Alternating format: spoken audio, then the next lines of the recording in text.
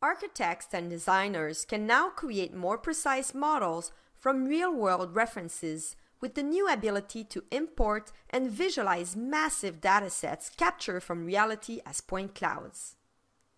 Support for the RCP and RCS file formats enables designers to take advantage of a connected reality capture workflow with a number of other Autodesk solutions such as Autodesk Recap, AutoCAD, Autodesk Revit, and Autodesk Inventor software.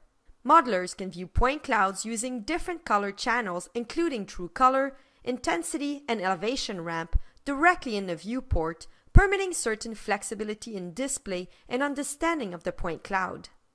With the adjustment of the section box, users can delimit the extent of the cloud display to reduce computing time and perform various tasks. The ability to snap to point cloud vertices allows for easy placement of other geometry as well as creation of new geometry in context. Point clouds can be rendered as displayed in the viewport with the NVIDIA Mental Ray renderer.